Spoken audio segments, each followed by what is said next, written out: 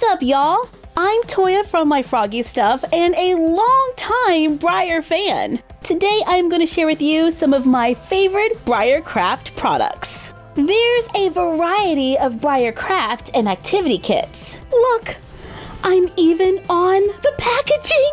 On the back of each one, we can scan the QR code and get crafty. Suncatcher horses paint and play. Ooh, there's a lot of horses in this one. We have 4 horses, 1 full, a paintbrush, and 6 paints. So we can paint our own Suncatchers. Yeah! On the back of the box, we can see the different models, and on the side it says, horses come in many different colors. When painted, these horses will have a beautiful translucent finish that catches the light, dazzling in the sunlight just like a Suncatcher. Let's take it out of the box so we can see the horses, and our paints, and the included brush. Other items we might need include water, a paint palette, or a paper plate to mix paints, paper towels, clear nail polish if you would like to give the eyes a little shine, and a clear drying sealant to protect your project.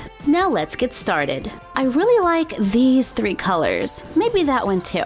So let's open the paint, get a little on our brush, and apply a thin coat to the model. The beauty of Suncatchers is that there is no wrong way to do them. Just have fun, get creative, and enjoy the process. I allow some of the paint to just pool in the little nooks and crannies. That really helps to make those details stand out. I'm going to switch to another color. So let's clean the brush, open the next pot of paint, then add the color to the horse. I like the idea of going from pink to purple. Then let's go with blue. Let's try the darker blue, followed by the purple again, then back to the hot pink.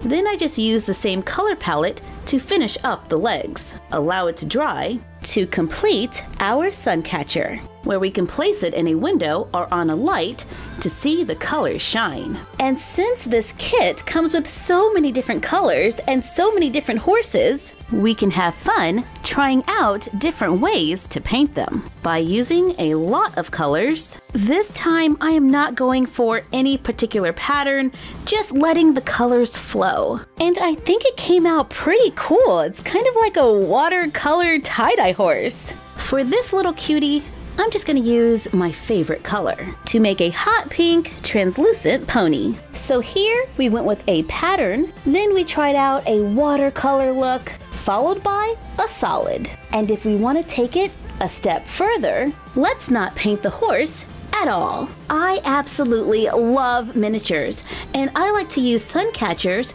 as miniature ice sculptures. First, I build a base. I'm using white foam board, foil scrapbook paper, sticker gems, clear plastic from packaging, and clear glue sticks. First, I cut 2 4-inch squares of foam board, cut 2 4 by 6-inch rectangles, take one of the squares, cut out a hole for the light, glue the rectangles onto the sides, glue in the second square, creating a small shelf with a hole on top. Cut another piece of foam board for the side and glue it on so it is closed in on 3 of the sides and open on one side for the light.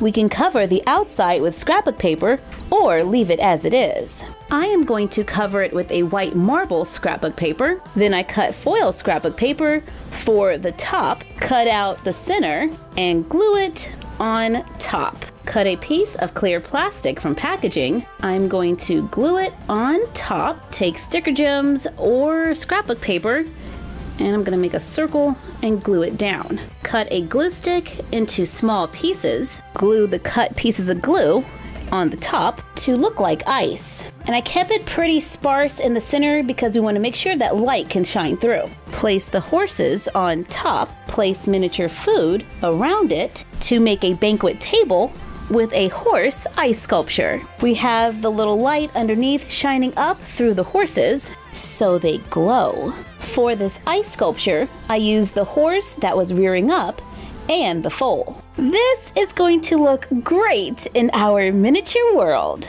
However you choose to decorate your horses, be sure to have fun and get creative.